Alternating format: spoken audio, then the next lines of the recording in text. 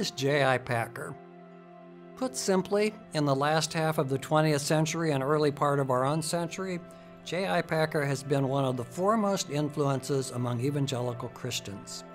His lengthy career has spanned 6 decades, first in England alongside the likes of Martin Lloyd-Jones and John Stott, then in Canada at Regent College, and finally in the United States through his voluminous writings.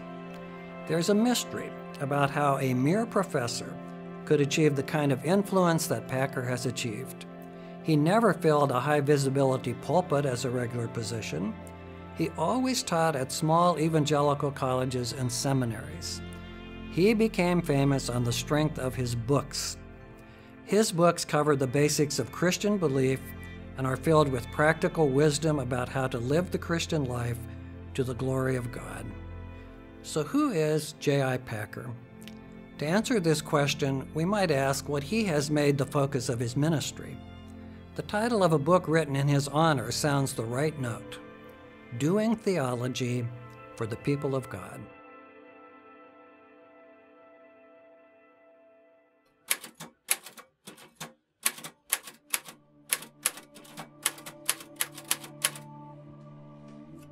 G.K. Chesterton began his autobiography by saying that he was assured by competent folk that he was born in a certain place at a certain time.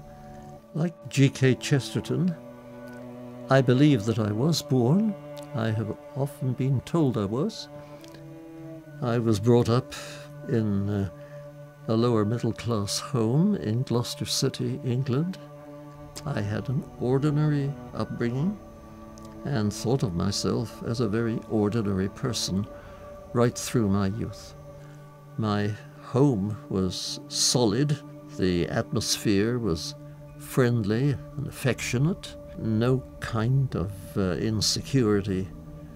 We were a church-going family, that's true.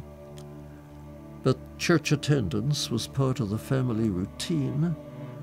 We did it without thinking or talking about it. I can't honestly say that the home had very much that was positively Christian in it, except parental affection, parental stability, and parental concern that I and my sister, the 2 children, should have a fair crack of the whip, educationally, and then in terms of whatever profession we chose. I went to ordinary schools, infant school, junior school, and then a grammar school. I was a fairly, how can I say it, a fairly sharp student, and I did well at school and eventually got myself a scholarship to Oxford. But I found it pleasant to work. I've always enjoyed reading and learning things. For a number of reasons, I was not a sportsman. My inclinations never would have taken me that way, and I had an accident early in life. When I was 7 years old, I was chased out into the street by a fellow classmate at the junior school that I was attending, and came into violent collision with a truck. The effect was to knock in part of my skull in the way that the top of an eggshell is knocked in when you hit it with an egg spoon. And the bits of broken bone had to be removed in the providence of God. There was a very skilled brain surgeon at our local hospital. He had done training at Vienna, which was the #1 world center of brain surgery at that time. He did a very skillful job. When I went back to school, well, I was obliged to wear an aluminium plate over the hole where the bone had been taken out, and the effect was to make me feel like a speckled bird. At the age of 15, I think, I went on strike and refused to wear it anymore. My school days otherwise were fairly straightforward. I was a bookish boy. I loved reading. I began to write in imitation of the stuff I was reading. On my 11th birthday, I had dropped broad hints that what I hoped for was a full-size bicycle. On the birthday morning, however, what I found waiting for me was an old typewriter. The gift of the typewriter was almost prophetic. My parents foresaw, and I think that this was brilliant parenting on their part, they foresaw that I would have enormous fulfillment out of doing things with a typewriter. Writing this, writing that, whatever. It was, in fact, the best present that I ever had as a boy. And it continued with me for, I don't know, 7 or 8 years before it finally lost its power to function.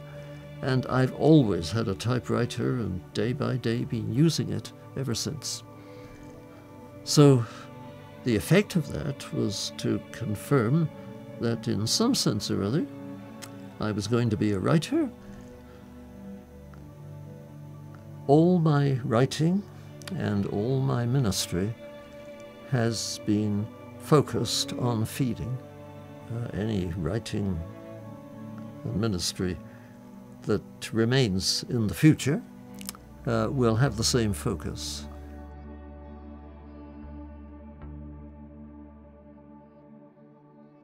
Packer is, above all else, a communicator. As an author, he has made it a priority to write for the common person. His signature book, entitled Knowing God, which has sold nearly 2 million copies, was not drafted as a bestseller. It grew out of a series of articles for a small religious magazine. Packer can do specialized scholarly writing of the highest order, but he deliberately writes in a simplified style that the ordinary Christian can understand. That does not mean that the thinking in Packer's books and articles is simple. What he writes is based on very sophisticated thinking, but he writes books and essays as a hymn writer writes poetry, under vows of renunciation, that is, deliberately controlling the amount of visible scholarship and technical language. But foundational to Packer's prolific literary career has been his persistent love of books and reading. In this, Packer's life is truly countercultural today. In an age of disposable communication, Packer's emphasis on the written word reminds us that Christianity is, at its heart, a religion of the book.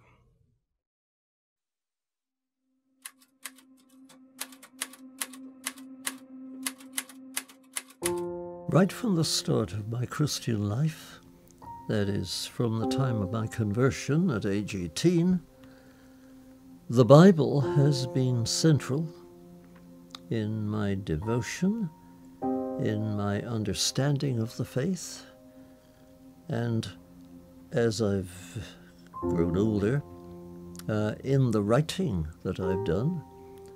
I've produced, I suppose, 6 different books, seeking one way or another to vindicate the truth, the trustworthiness, the life-giving quality of Holy Scripture. People wonder in these days whether reading is important in anybody's life, and particularly whether Christian reading is important in the Christian life. I think that uncertainty is one of the oddities of our time, and I hope we shall very soon outgrow it.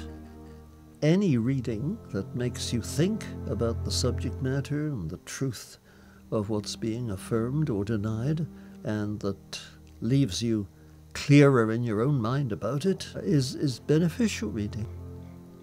I hope myself that the age of the book is not coming to an end, as a number of modern prophets have said they think it is. I write books in the hope that people will read them and benefit by them, and I continue to read books with the same goal. Among the theologians that I've read and profited from have been John Calvin and his institutes, John Owen, the Puritan, who wrote on a number of fundamental Christian themes, masterfully in every case, and I learned a great deal from him. Richard Baxter, another Puritan, from whom I learned most of what I feel I know about the commitment of a pastor to his people. Bunyan's Pilgrim's Progress is a book that I reread every year, and I hope that nobody will tell me that it's not a theological book, because it is, at a very deep and insightful level. There was an Anglican bishop named Ryle, first Bishop of Liverpool, England, in the last 20 years of the 19th century, who wrote a great book with the one-word title, Holiness. That book is one that I've very much appreciated over the years and gone back to on many different occasions. All these books are in the historic reformational tradition, and that's where most of the influences that my reading has brought to bear on me have come from. And I don't apologize for that. Truth is truth. And the chronology of it, whether it's truth that was put into print 50 years ago or 500, is a secondary matter. I want reading to remain part of our culture, and I think that we shall lose far more than we gain if we abandon the reading of books for the picking up of information by any other means whatsoever.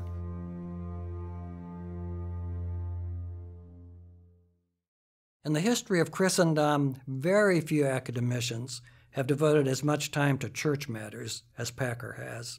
He has modeled devotion to the Bible as the sure and infallible Word of God, the need for Christians to live holy lives, and the importance of steadfastly refusing to accommodate the plain teaching of the Bible to current cultural trends.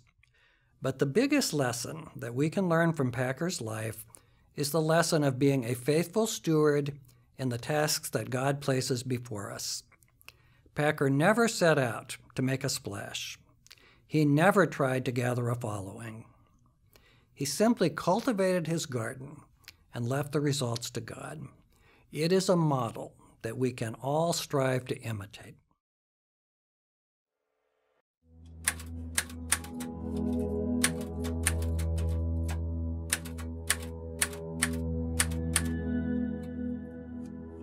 When I look back on the productions that I've had a part in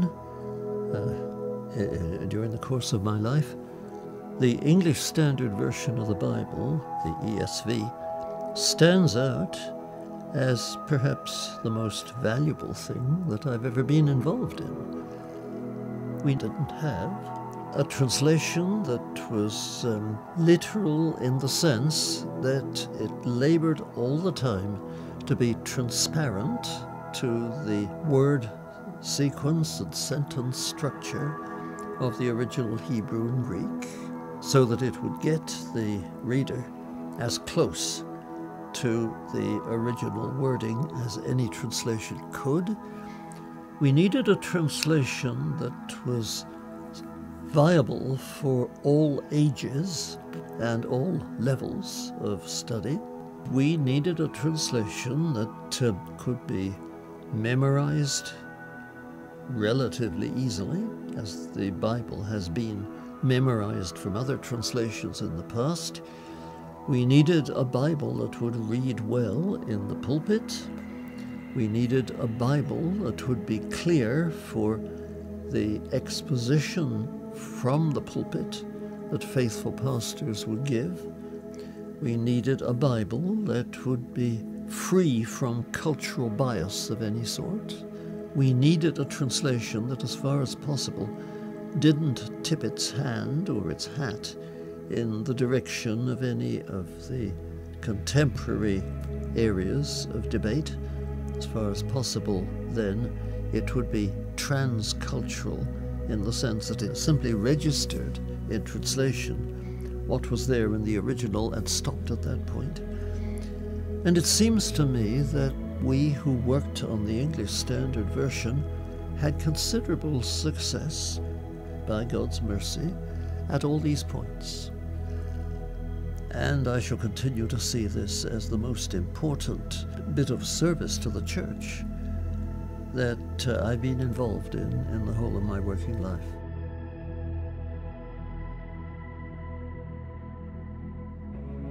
As I look back on the life that I've lived, I would like to be remembered as a voice that focused on the authority of the Bible, the glory of our Lord Jesus Christ, the wonder of his substitutionary sacrifice in atonement for our sins. I would like to be remembered as a voice calling Christian people to holiness and challenging lapses in Christian moral standards. I should like to be remembered as someone who was always courteous in controversy, but without compromise. I ask you to thank God with me for the way that he's led me, and I wish, hope, pray that you will enjoy the same clear leading from him and the same help in doing the tasks that he sets you that I have enjoyed. And if your joy matches my joy as we continue in our Christian lives, well, you will be blessed indeed.